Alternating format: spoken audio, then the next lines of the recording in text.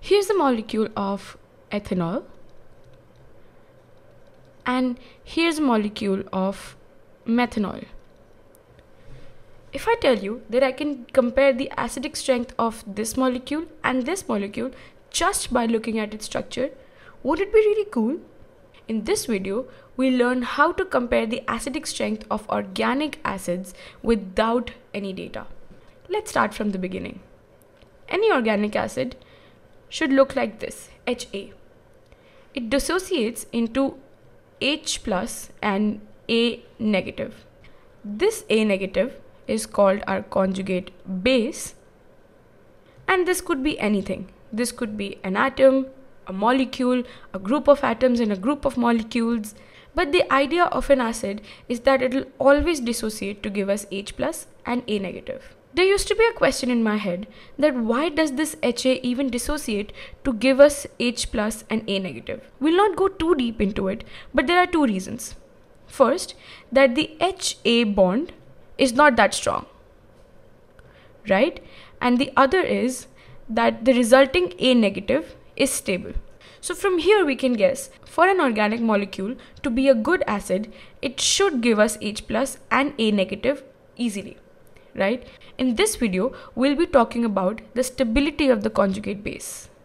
If a conjugate base is stable, the organic molecule is a good acid. The goal of this video is to A, learn how to write the conjugate base, and B is how to compare the stability of these conjugate bases. When you first start doing these problems, you realize that you were told with an example of HA that a molecule like HA will dissociate into H plus and A negative. But in the examples that we have in our hands, like CH3, CH2, OH, we have 6 hydrogens. Which hydrogen will it lose first? Or in other words, which is the most acidic hydrogen? To understand which is the acidic hydrogen, let me draw this structure a little differently. Let me show you that there are CH3, CH, and O.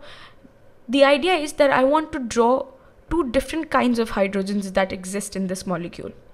One is where the H is connected to oxygen, and the second is when the H is connected to carbon. The first thing that I can see here is that oxygen is highly electronegative, which pulls the electron cloud towards itself. And so it will create a partial negative charge. As a result, hydrogen will create a partial positive charge.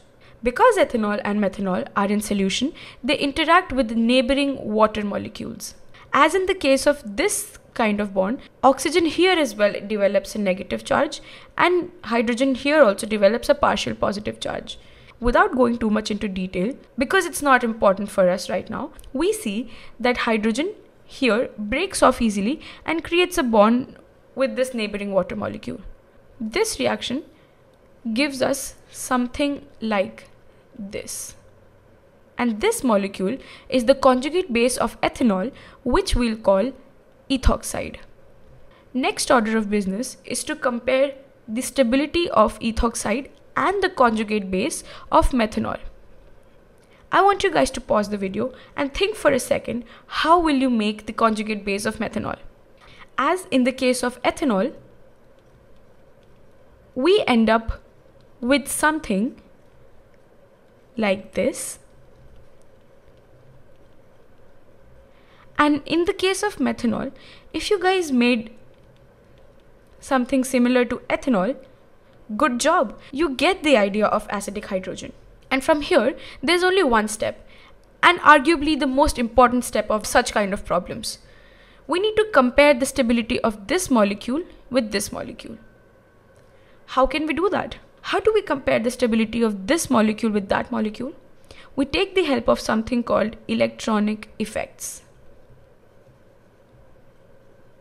As we learned before, to stabilize anions, we need aromaticity, which provide the maximum stabilization. Right after aromaticity, we have resonance. And right after resonance, we have inductive effect. So now that we have a checklist, we'll be going in this direction to see if there is aromaticity, resonance, and inductive effect in both these molecules. Let's look at ethoxide.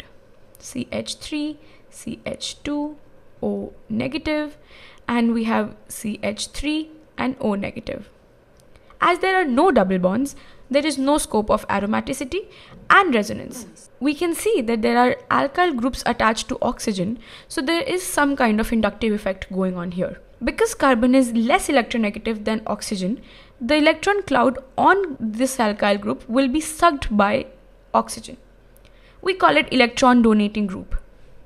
We can go further and say that the electron cloud on carbon was more concentrated because it's way more electronegative than hydrogen, and it can suck hydrogen's electron cloud.